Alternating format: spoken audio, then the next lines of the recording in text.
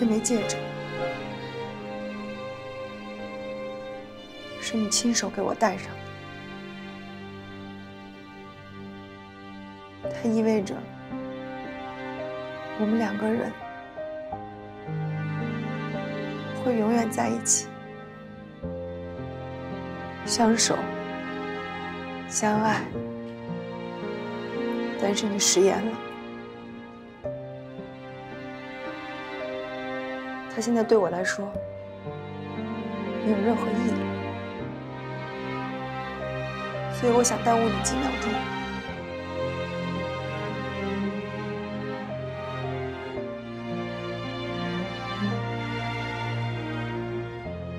请你把它摘下来，从此以后，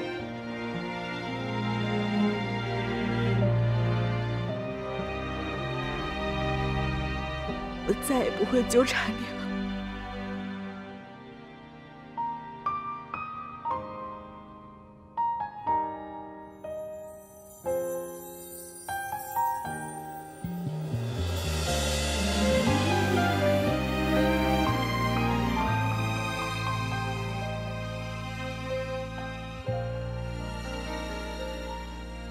也许是偶然，心跳有些慌乱，怎么会开始期待你出现？装作不在意，偷看你一眼，我藏起了对你的依恋。忽然间发现心被你填满，小心的试探，寻找着答案，像漂泊的船，渴望能靠岸，再大风浪也不能阻拦。愿为你放弃所有的从前，却不能转移看你的视线。从什么时候再也离不开你温暖的笑脸？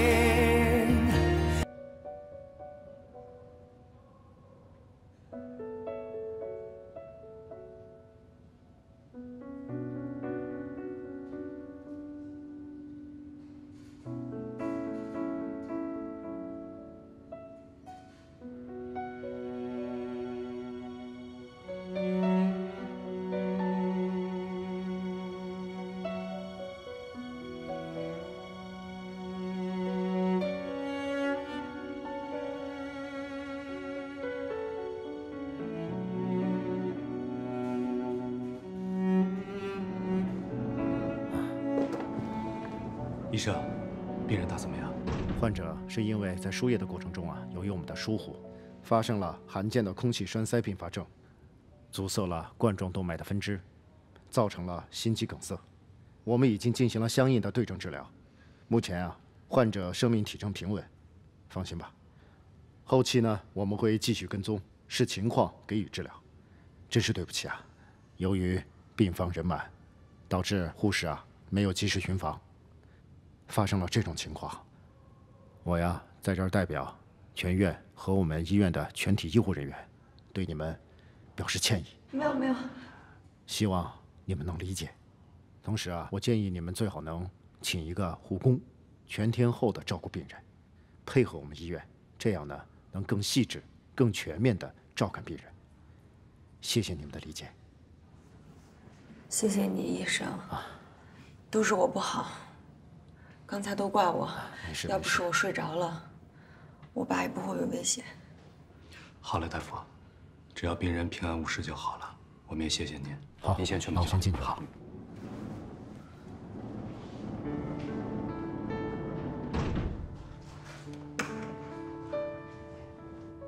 我刚才怎么能睡着了呢？连我爸点滴打没了，我都不知道。才差点害死了我爸。哎呀，这个事情谁都不想的，突发情况不怪你。如果要说错误，那昨天我也有错误，我不应该把你一个人扔下来，所以不要自责了，好吗？小李叔，我保证，以后我再也不会犯同样的错误了。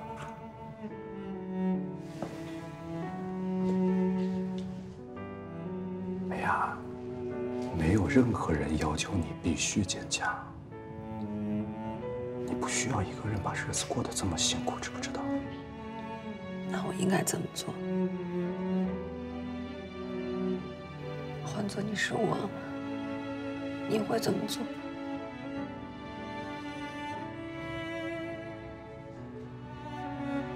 看着你强颜欢笑、故作镇静的样子，我心里真的挺不好受的。所以我想告诉你，无论任何时候，我都愿意陪在你身边，帮你处理任何问题。请你选择相信我，依赖我，好吗？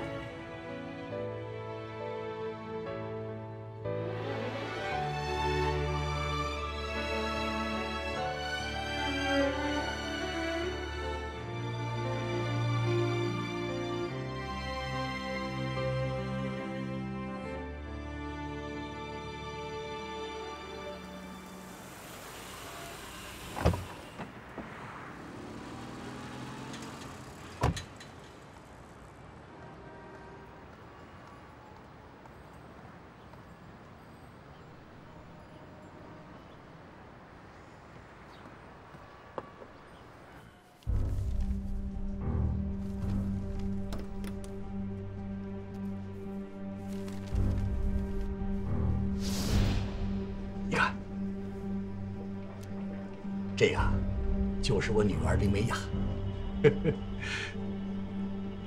怎么样，我女儿长得漂亮吧？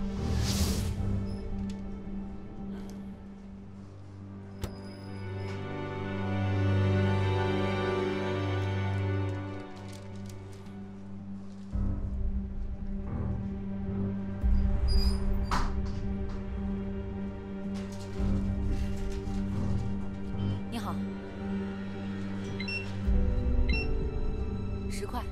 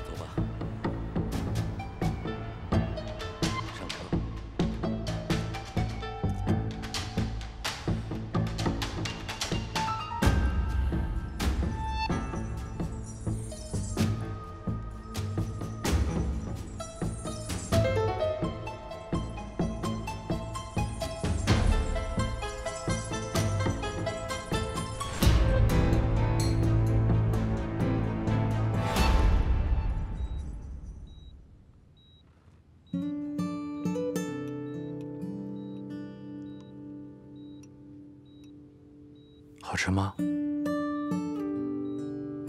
好吃就多吃点。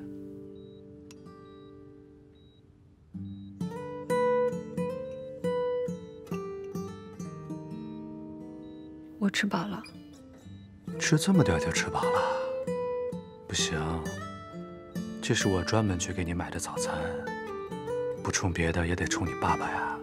现在是这么关键的时刻，你必须有一个强大的体能，对吗？没有好的身体，你怎么照顾你爸爸呢？听话，多吃点。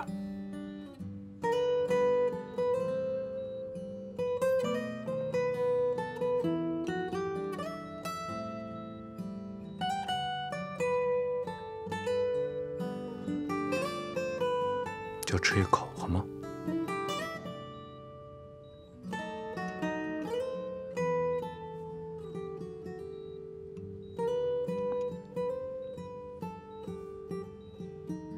小李说，我真的吃不下了。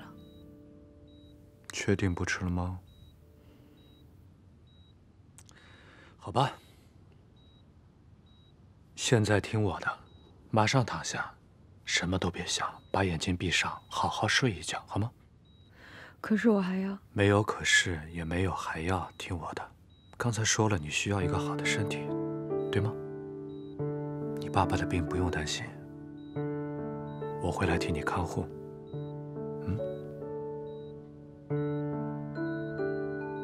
躺下睡觉。谢谢你，小李叔。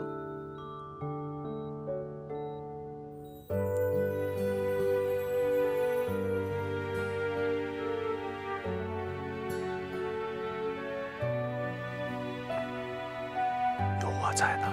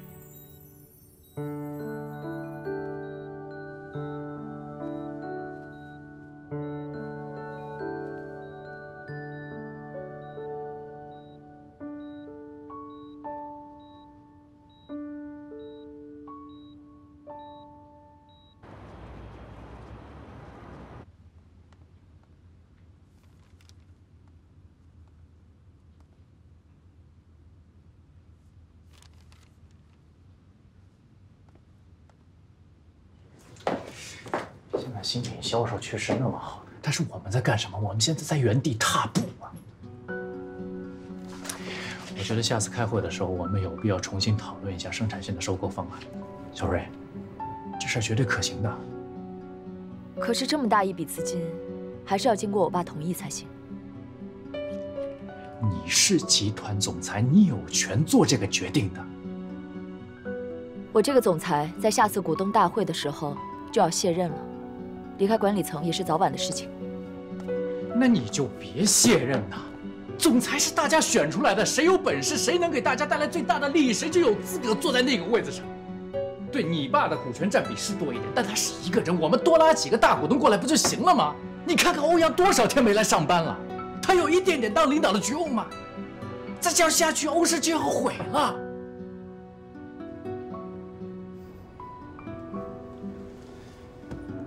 小瑞，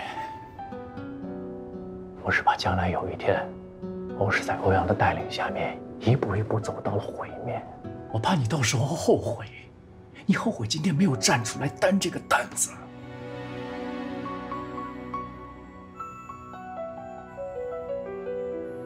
关于这件事情，我不想再讨论了，就这样吧。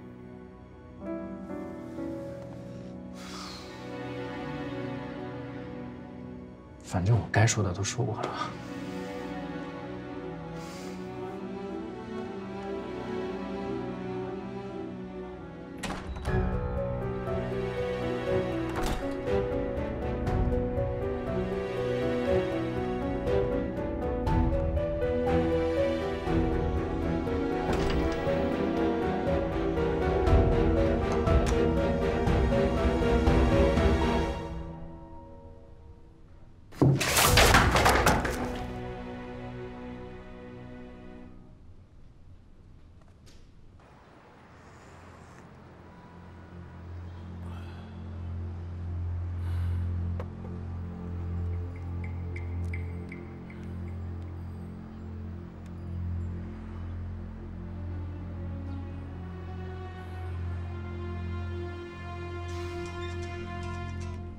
喂，林志国那边的情况怎么样？还在昏迷。你倒是挺淡定啊，你就不怕他醒过来？那我能怎么着？我能怎么着啊？我们现在只能祈祷他不要醒过来。祈祷？祈祷有用吗？你现在要想的是怎么让他醒不过来。还有啊，眼看欧阳就要坐到欧氏集团最高的位置上了，把你踢出公司那是迟早的事儿。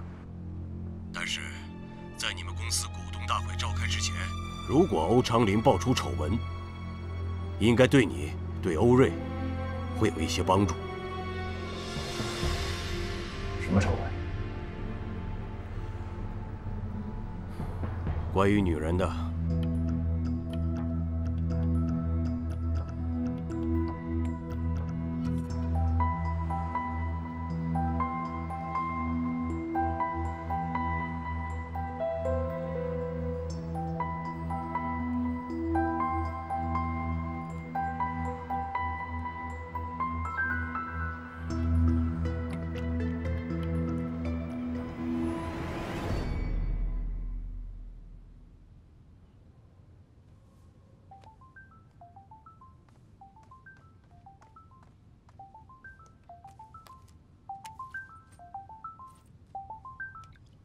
喂，你好。喂，林小姐，你好，我是欧氏人事部的小李，麻烦您今天过来办一下离职手续。离职？我没有要离职。哦，这是欧总吩咐的。哪个欧总啊？欧阳欧总。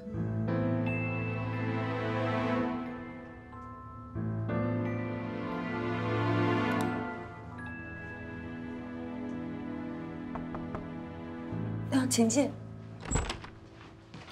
林小姐您好，我是黎先生请来的护工，24小时为您父亲保驾护航。以后您父亲的护理工作，请放心交给我来做。以后每天我会为您父亲做2次身体调理和1次全身清洁，保证他舒服放松，又不会长褥疮。哦，那请问您怎么收费啊？林小姐，叫我小七就可以了。费用的问题，黎东先生已经完全支付好了。那我开始工作了。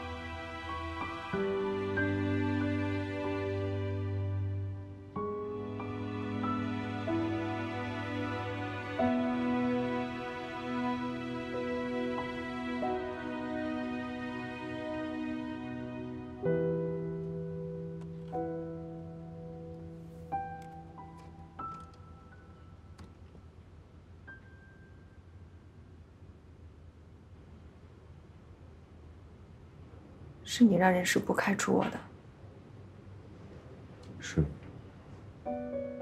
我自认为我的工作没有什么让你不满意的地方，给我一个开除我的理由。理由很简单，就是我跟徐思雨在一起了。你再做我的秘书，这对思雨很不公平。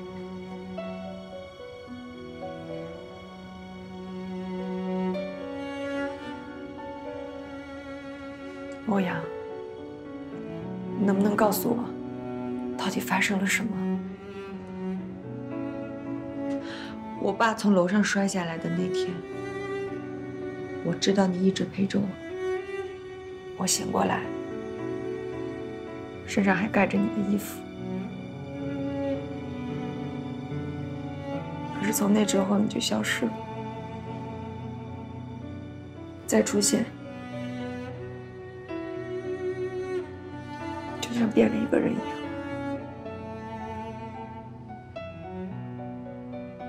你说跟我分开是因为思雨，我告诉你，我不相信。你最好快点告诉我，不然我真的生气了。你到底有什么事情瞒着我？我没有任何事情瞒着你。跟你分手的原因只有一个，就是我跟思雨在一起了。听明白了吗？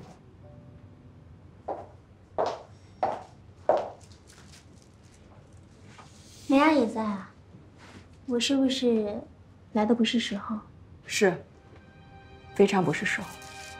思雨，你是我女朋友，我这儿你可以随便来。对不起，我们现在有工作的事情要谈，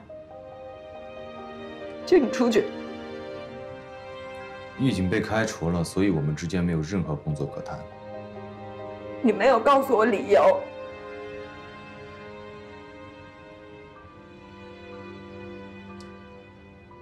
是小江南买的吗？嗯，刚好路过，想着你还没有吃东西，就给你买了点儿，都是你爱吃的，阳春面、虾饺、醋排，还有油淋子鸡。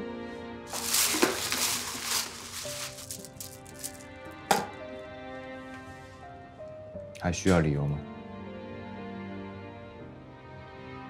同样的菜，不同的人。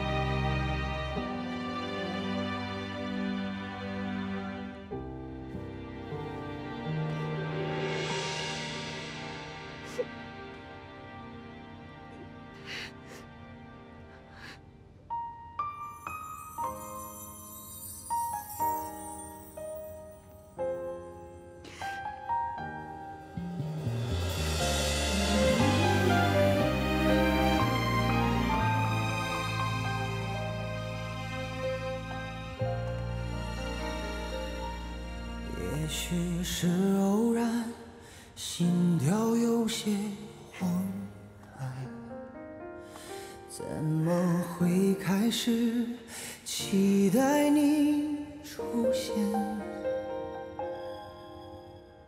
装作不在意，偷看你一眼，我藏起了对你的依恋。忽然间发现心被你填满，小心的试探，寻找着答案，像漂泊的船，渴望能靠岸，再大风浪也不能阻拦，直到永远。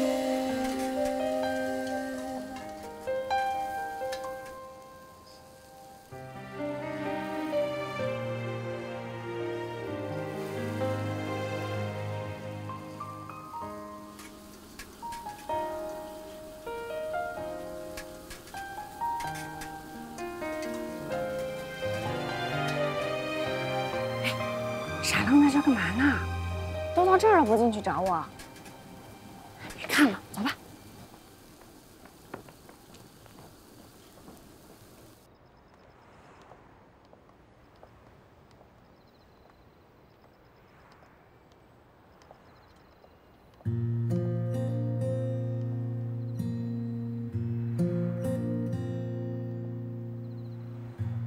喜欢你就像是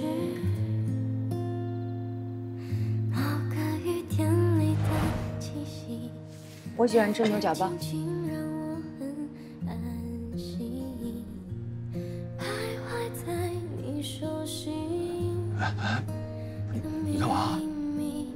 又要哭啊？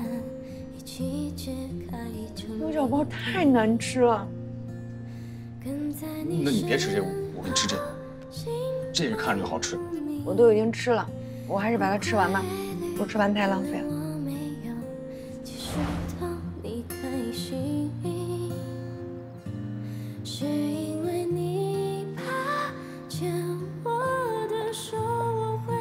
想什么呢？没有，忽然想吃牛角包了。你是不是饿了？刚我给你带的东西，你一口都没吃。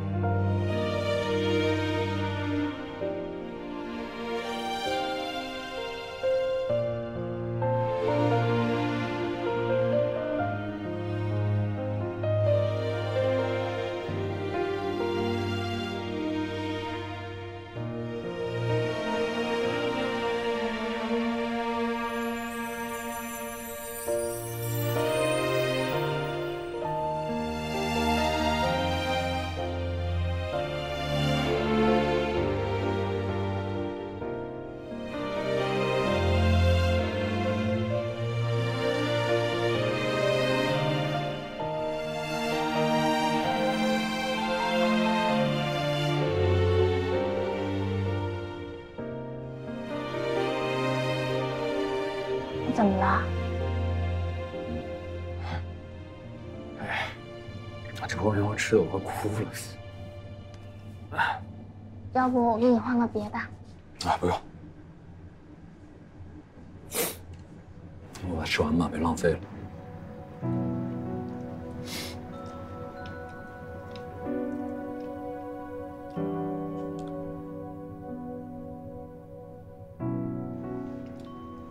现在你能告诉我了吗？啊？干嘛？你和林美雅之间究竟发生了些什么事儿啊？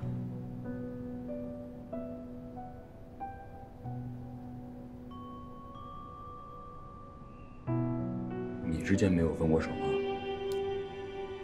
你跟男朋友之间分手都是什么原因啊？可别用“都”这个字啊！我就谈过一次恋爱，分手是因为我去了法国，异地恋，所以感情渐渐淡了。可是你不一样，你们俩没有异地恋，也没有任何预兆。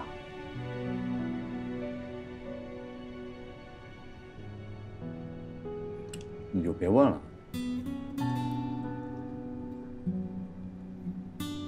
总之，这件事情的理由不会影响到你我的关系。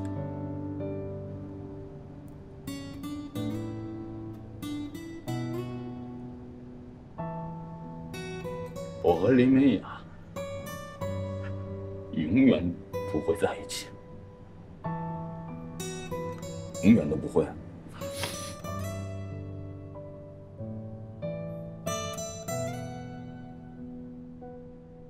你放心。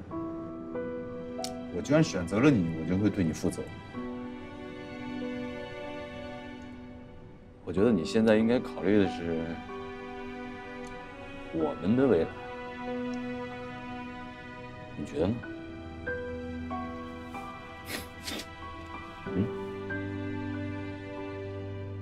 明白。我以后不会再提他了。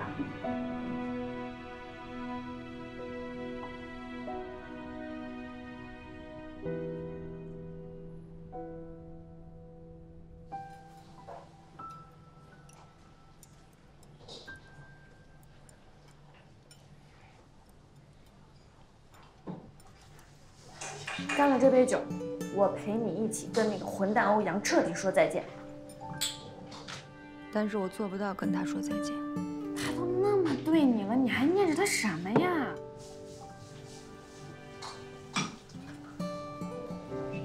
哎，你别光自己喝呀，我陪你。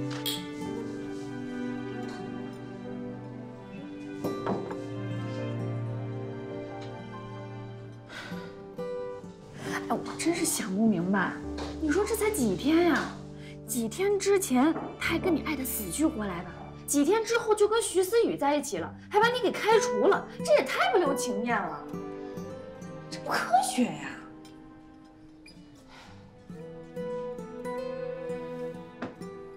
看过《哈利波特》吗？知道伏地魔是怎么来的吗？伏地魔本名汤姆·瑞斗，他妈不仅长得丑，还是个哑炮。哑炮就是魔法界不会魔法的人，可是他偏偏爱上了他们村最帅的一位麻瓜汤姆。怎么才能把他骗到手呢？他虽然不会魔法，但是他会配魔药啊。于是他就骗汤姆喝下了爱情药水，瞬间，汤姆就对伏地魔他妈爱的是死去活来的，这才有了伏地魔。所以伏地魔恨透了他的姓，抛弃了汤姆·瑞斗这个名，改名伏地魔。不是，你听没听明白我在说什么呀？我的意思是，徐思雨会不会对欧阳下药了呀？我看你现在这样特别像被下药。你看我说你还不相信吧？我告诉你啊，这个世界上有很多事情是没有办法用科学解释的，但是它不能统称为迷信。你想，你说爱情，你用科学给我解释一下爱情，怎么解释？解释得清吗？这么说的话，那爱情就是这个世界上最伟大、最神奇的迷信。你也知道，我爸的时间不多了。于情于理，我这个做儿子的，在这个时候都不能跟他作对。一句对不起就完了。是你之前告诉我让我相信你，是你告诉我不管前面的路有多难，你都会坚持走下去。你让我要和你一起努力。理由很简单，就是我跟徐思雨在一起。你再做我的秘书，这对思雨很不公平。我没有任何事情瞒你。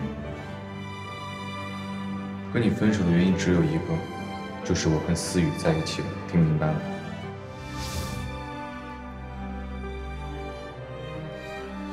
梅雅，梅雅，我这说什么了？怎么还把你给说哭了呀？你听没听明白我在说什么呀？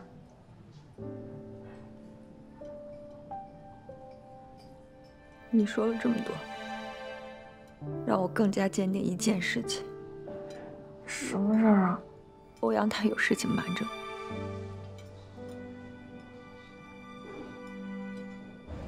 那你觉得我们订婚宴定在哪里合适啊？这你就不用操心了。在订婚之前，我怎么也得去你们家提亲。这事你就交给我吧。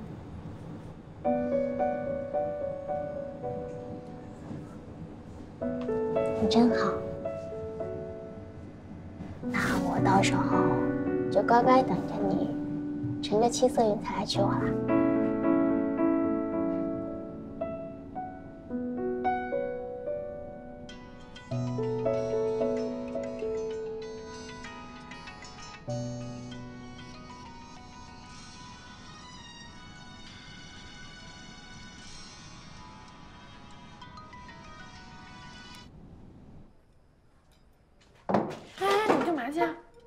我去找欧阳。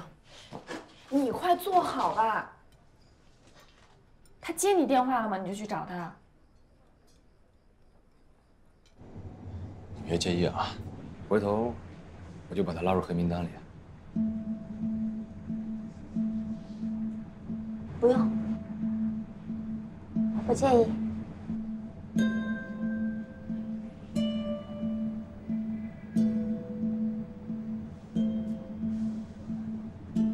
他万一跟徐思雨正甜蜜呢？你去找他碰一鼻子灰干嘛呀？干嘛让自己那么狼狈？咱俩今天就不醉不归，明天的事明天再说。喝酒。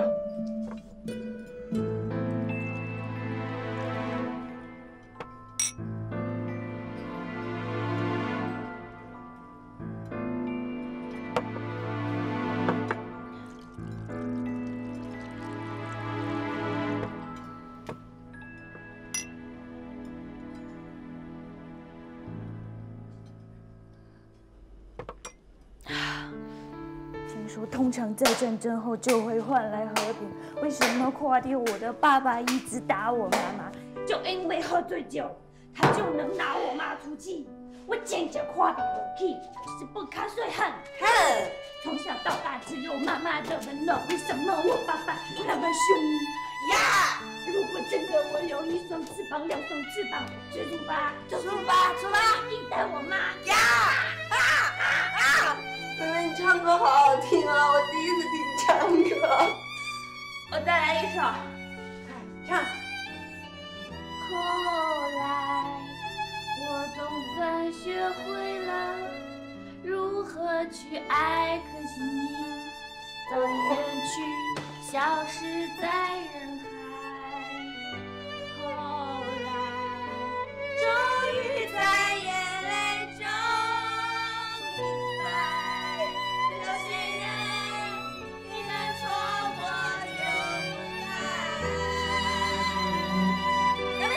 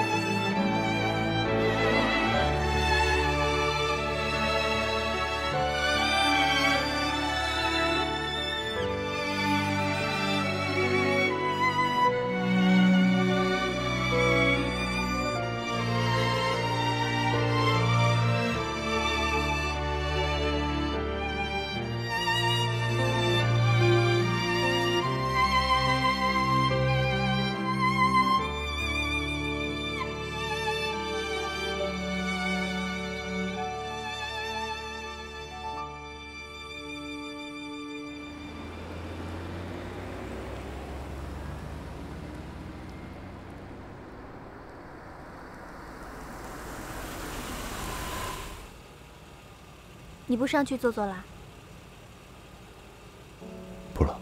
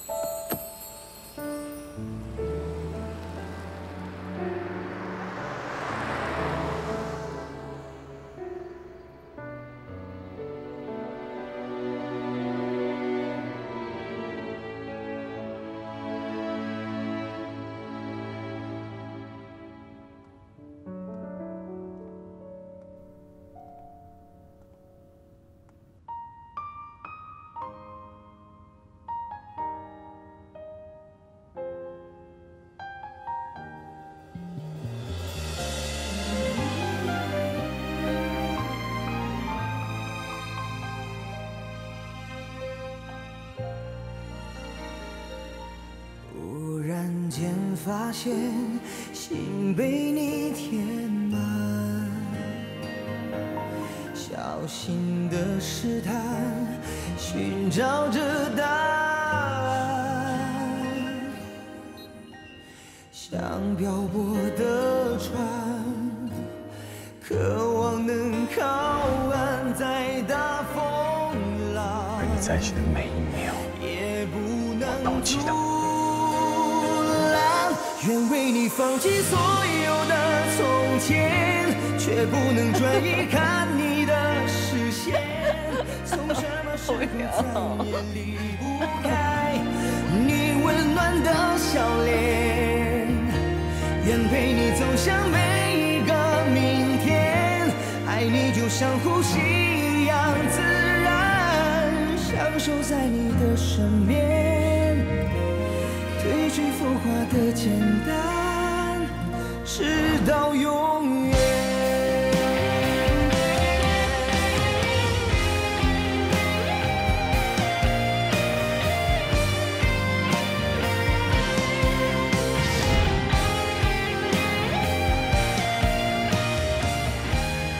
看你一手怎么摘，摘。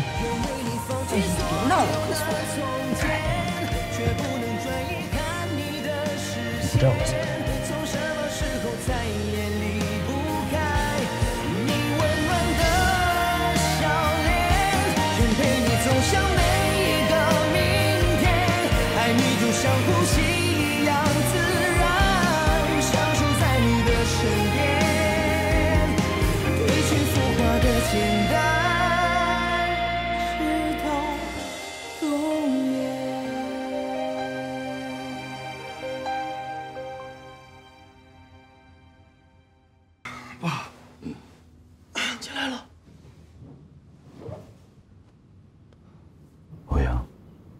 回家去，回家好好睡一觉。爸，我想在这儿待着。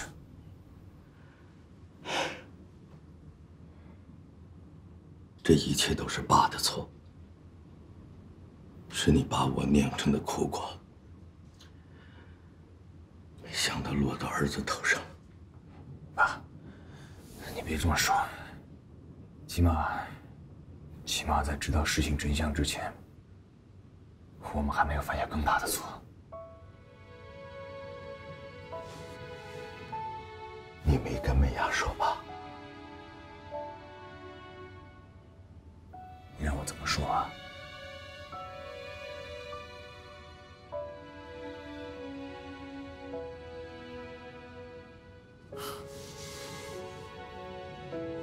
原本相爱的两个人，忽然有一天被告知是亲兄妹，你知道这种感受吗？所以，我是不会跟他说真相的。我宁愿他恨我，我宁愿他永远都不知道自己亲生父亲是谁。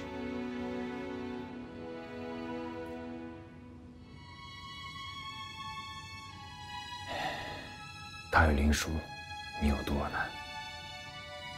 可以了。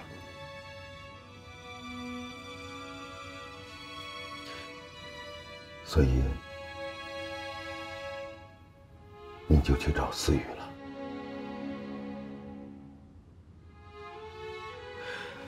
欧阳，或许再等一段时间，你重新找一个你喜欢的女孩。爸，只有徐思雨才能让林美雅对我彻底的失望。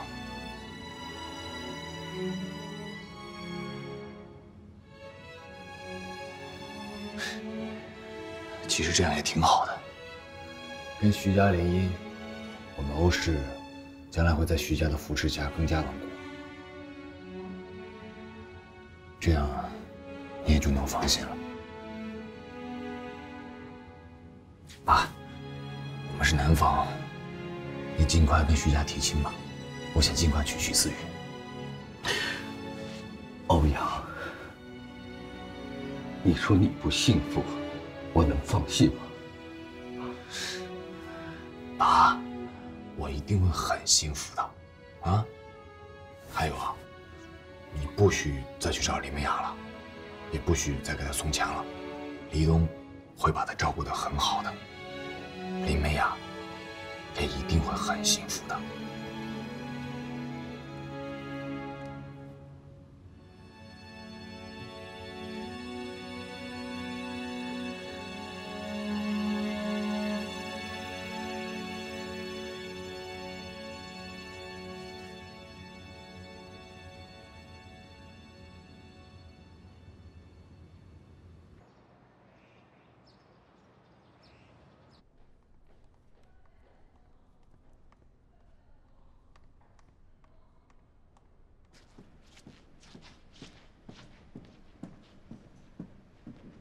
欧伯，有什么事情给我打个电话就好了，还亲自劳您大驾跑到这儿来等我，有什么事儿吗？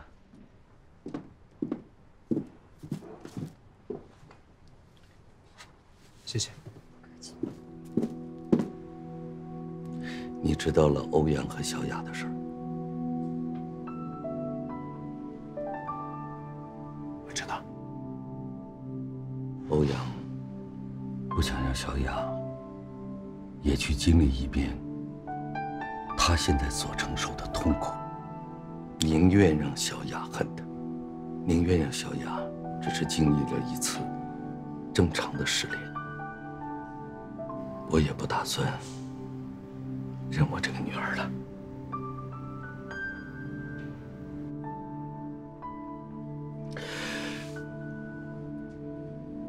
作为她的亲生父亲，有件事情我想拜托你。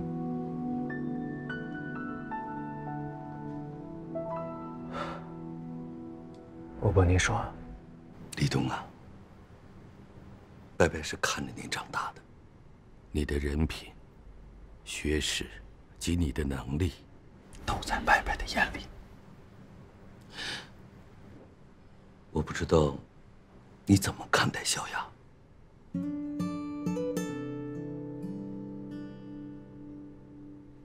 不知道算不算缘分。小雅的养父有一家经营了10多年的大排档，恰巧就在我们离家老店的正对面。所以小雅上中学的时候，我就认识了她。她很阳光，很孝顺，而且正直，并没有因为从小经历那些苦难而去怨恨这个世界。她反而比常人还要温暖、阳光、善良。不瞒欧伯伯，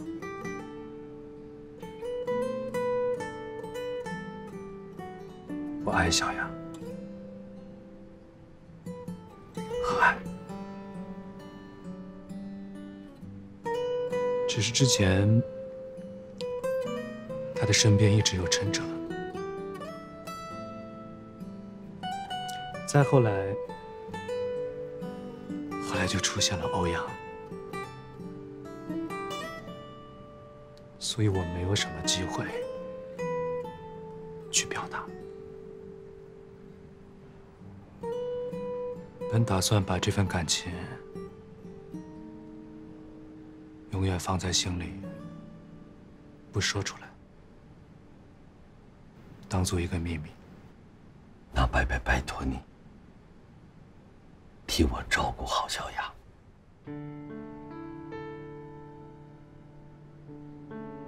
将来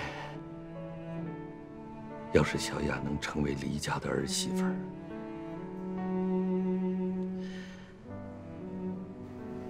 我就放心了。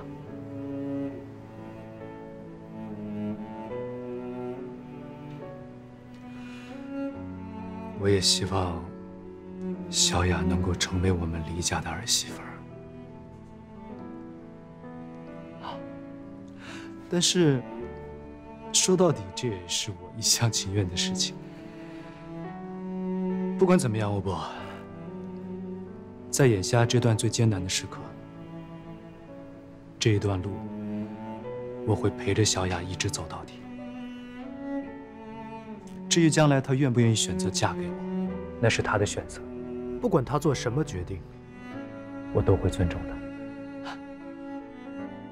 拜拜，谢谢你了。拜拜，不需要跟我说谢，这些都是我心甘情愿愿意做的事情，我高兴着呢。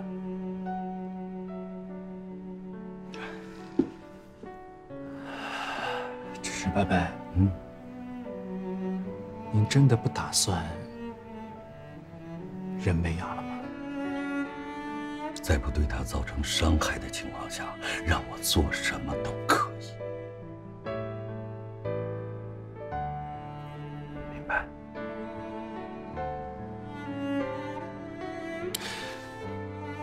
拜拜，还有一件事情，想摆脱你。伯伯，您说，欧阳看起来很不好，可能最近会承受很多的不理解。我知道你们俩是最好的朋友，伯伯真心的希望不要放弃他。不会的，我们是兄弟，一辈子的，永远不会放弃。宝宝放心。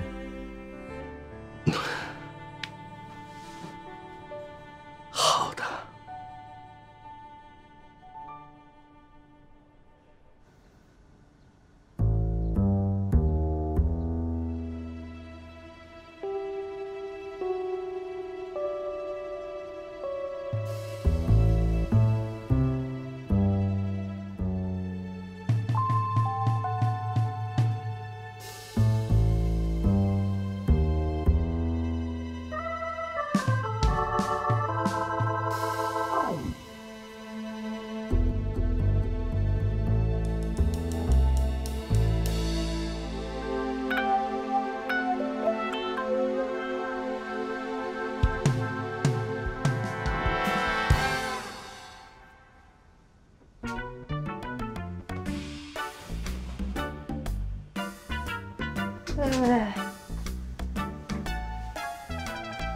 薇薇，我们这是在哪儿啊？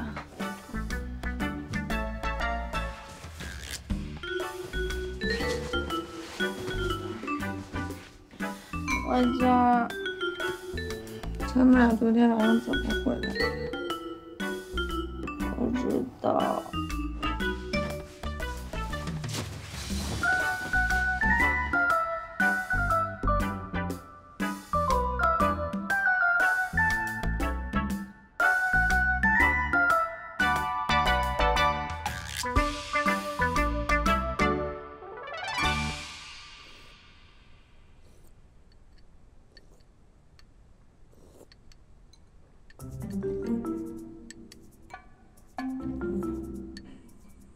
你快多喝点，这我哥亲手做的，特别管用，喝了就醒酒。还知道昨天晚上喝大了酒啊？我以为你俩不记得了呢。哎，看看你俩那怂样，是不是觉得自己特别能喝啊？是不是觉得自己是中国大酒量？好家伙，昨天晚上喝完酒那阵势，整个世界都是你们的了。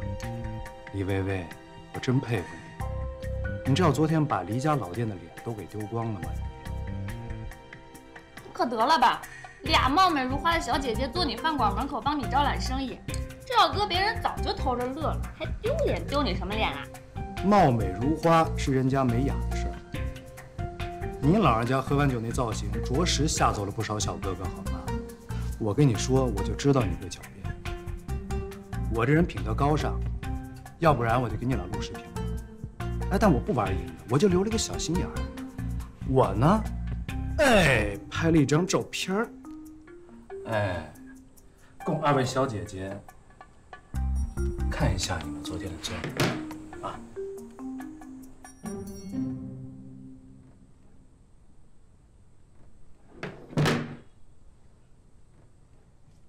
铁证如山，还敢狡辩吗？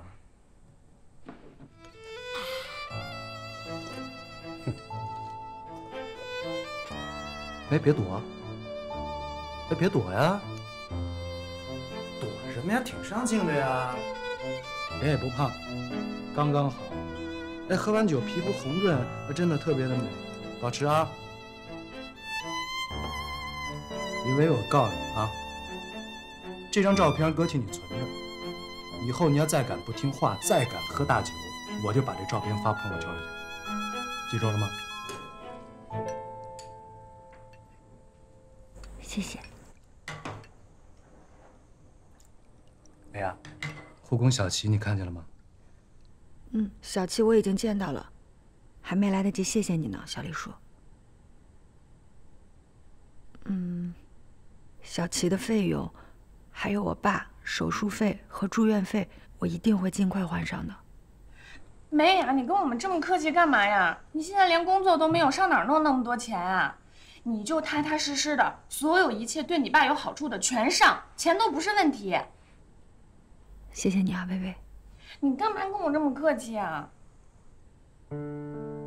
钱还是要还的。这段时间，我是真的没有办法了，才会给你们添这么多的麻烦。我会赶紧去找工作，钱我一定会尽快还给你。好，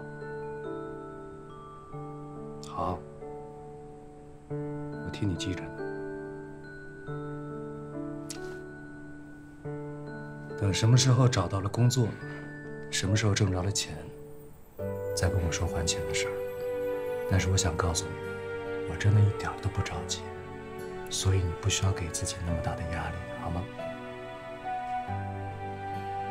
刚才护工小齐跟我汇报过，说林叔叔现在病情相对稳定，你可以放心了。今天呢，我什么工作都不做，你们呢，什么烦心事儿不要去想。我打算抽出这宝贵的一天，好好陪陪二位小姐姐。好啊，干嘛去？想干什么就干什么。好，好，好，好，快喝，快喝，喝完咱们去 happy。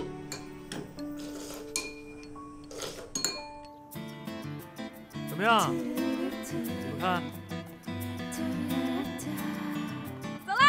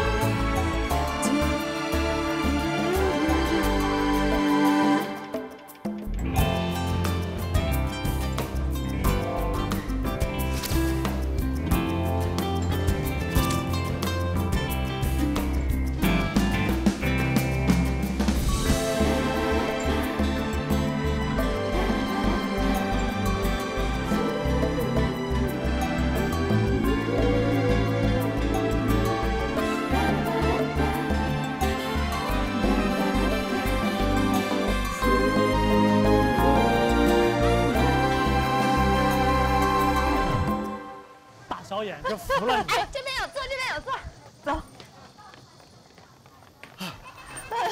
哎，快歇会儿吧，累死了。歇会儿，歇会儿。哎，你们俩先坐着，我去买点水喝。好。好。啊。哎，累不累？不累。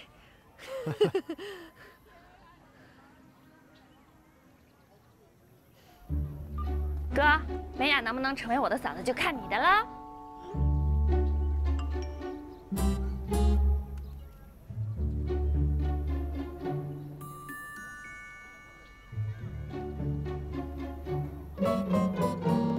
哥，梅雅能不能成为我的嫂子，就看你的了。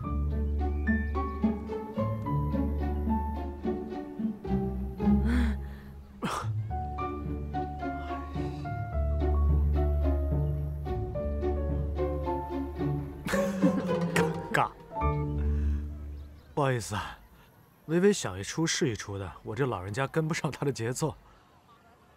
哎，怎么样，玩得开心吗？开心。小黎说，要不是这段时间你和微微各种雪中送炭，要不是你们两个人陪在我身边支持我、鼓励我，我真的不知道怎么才能熬过来。因为是你，所以我愿意这么做。本来我打算永远把它埋在心里，但是如今，我如果再不把自己的心里话说出来，那我就显得太不爷们儿了。我爱你，林梅雅。我想用我余下的生命去照顾你，让你幸福。我知道，现在你还忘不了欧阳。我也知道，欧阳是不可替代、无法复制的。他在你的心里面，永远会有一个位置。但是没关系，我愿意等。等到你把它封存起来的那一天，或许你就可以接受我，让我住进你的心里。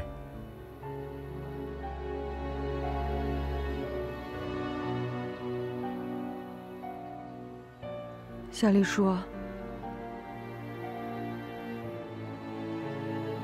谢谢你爱我，谢谢你愿意等我。但是不用着急答复我，也千万不要有任何压力。我只是想告诉你，在这个世界上，还有很多人愿意去爱你，等你。我希望你能够振作起来，依然对生活充满希望。我还是你的小黎叔，你还做回以前的那个林美雅，好吗？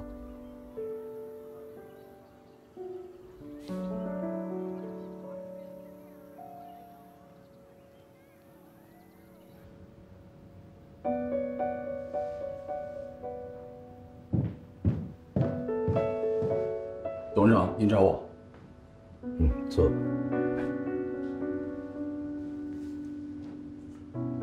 最近一段时间呢，你跟着欧阳，带他出去走一走，散散心。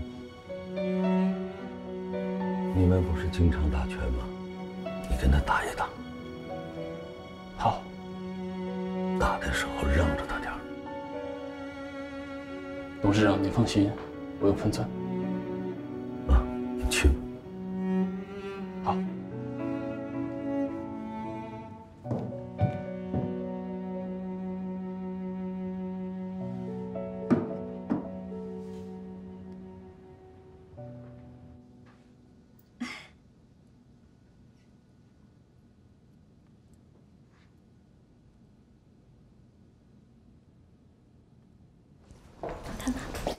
好看。我看见他的第一眼就想到了伯母您，果不然，您戴上之后简直太好看了。哎呀，思雨，你来就来吧，还带这么贵重的礼物给我，这应该是伯母为你准备的。伯母，您千万不要这么客气，我们以后就是一家人了，孝敬您是我应该做的。哎呀，还是门当户对来得舒服。我啊，是怎么看你怎么喜欢。来，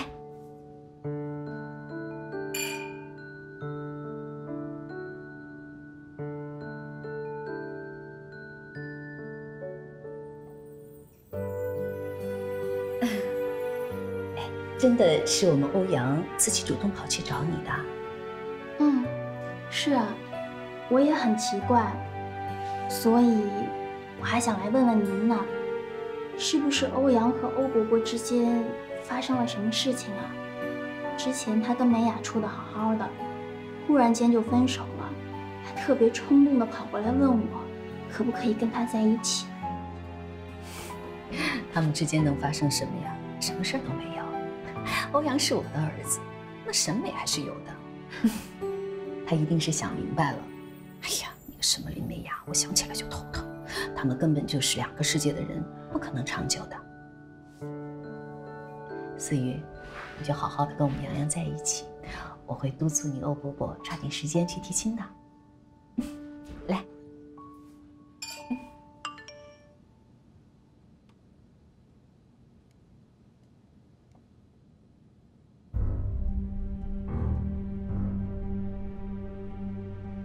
伯母，没事吧？哦，没事。刚才说到哪儿了？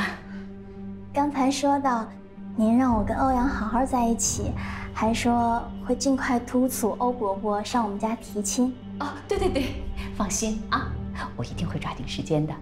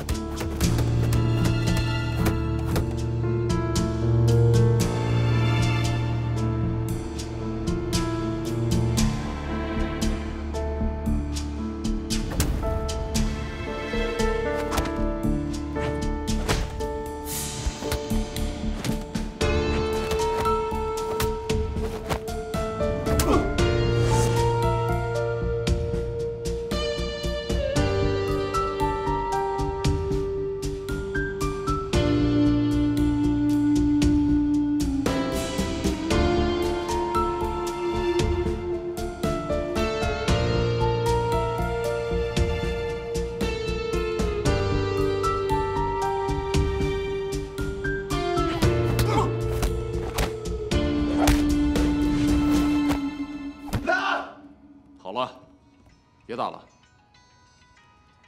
再这么打下去，就算你的身体受得了，别人的身体也受不了呀。林美雅电话，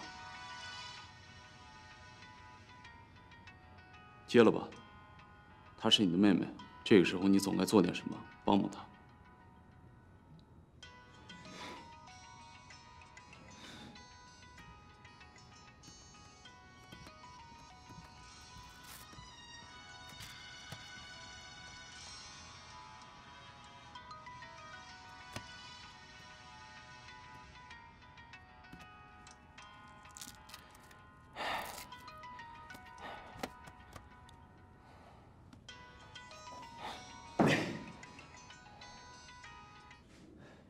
喂，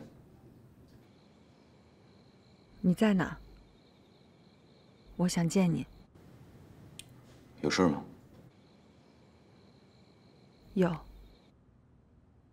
一样东西，我要还给你。还给你了，我就走，不会打扰你。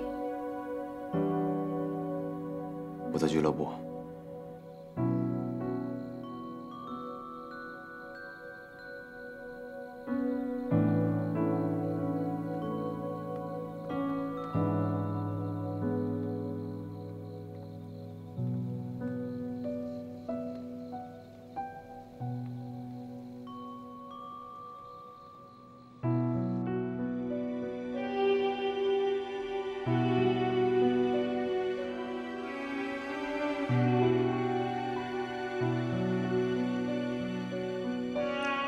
思雨，你现在有时间来趟我这儿吗？我把位置发给你。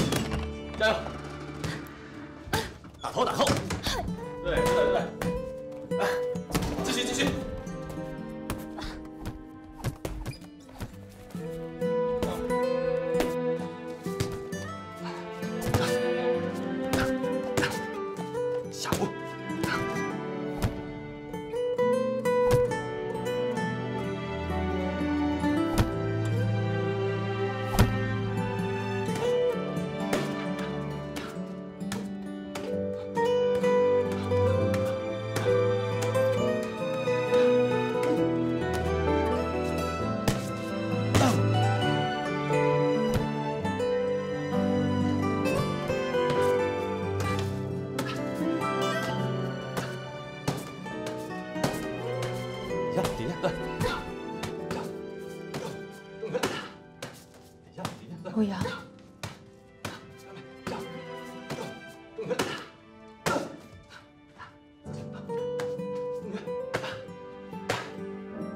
欧阳，来了，有事吗？我想单独和你谈谈。思雨又不是外人，有什么就说吧。 那个，我去喝点水啊。哎，慢点。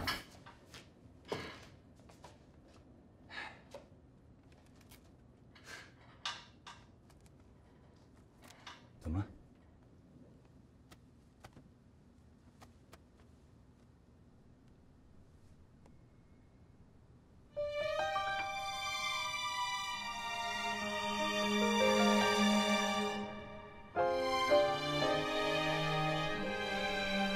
这枚戒指是你亲手给我戴上的，它意味着我们2个人会永远在一起，相守、相爱。但是你食言了，它现在对我来说没有任何意义，所以我想耽误你几秒钟。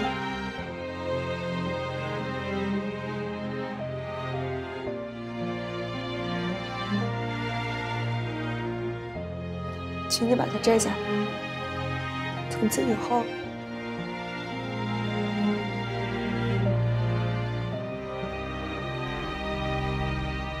我再也不会纠缠你了。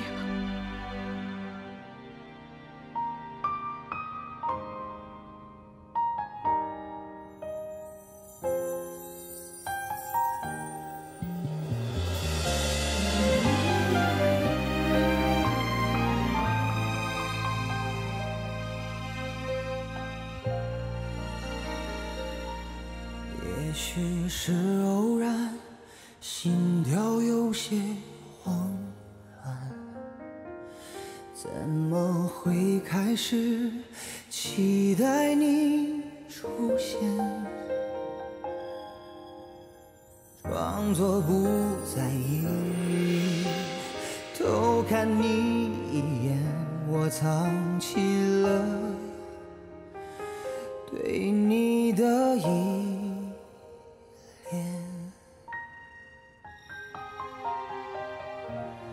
忽然间发现心被你填满，小心的试探，寻找着答案，像漂泊的船，渴望能靠岸，再大风浪也不能阻拦。愿为你放弃所有的从前，却不能转移看你的视线。从什么时候再也离不开你温暖的笑脸？愿陪你走向每一个明天，爱你就像呼吸一样自然，享受在你的身边，褪去浮华的简单，直到永远。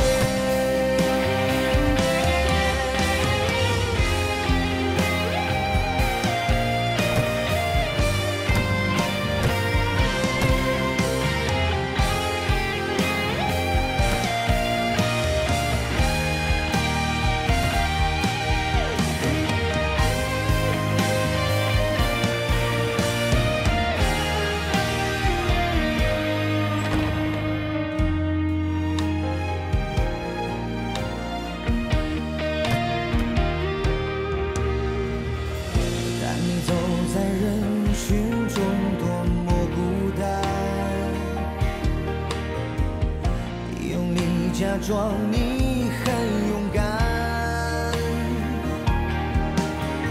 你是我的岸，停靠的终点，让我做你避风的港湾。愿为你放弃所有的从前，却不能转移看你的视线。从什么时候再也离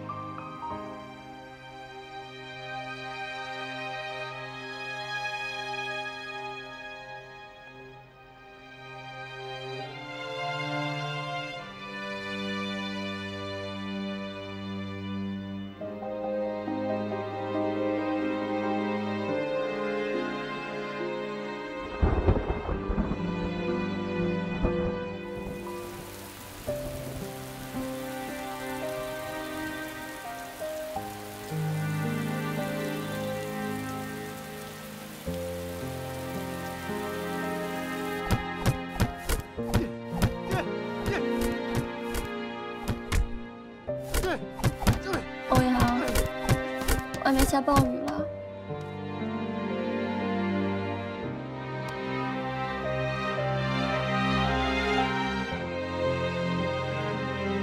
我担心梅亚打不到车。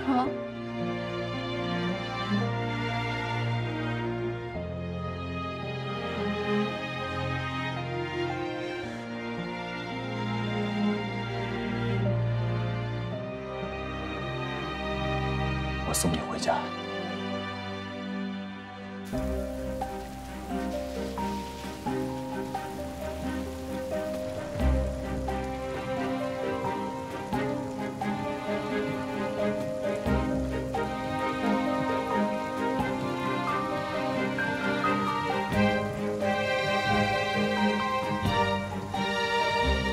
怎么办呀？打不通，万一出事了怎么办呀？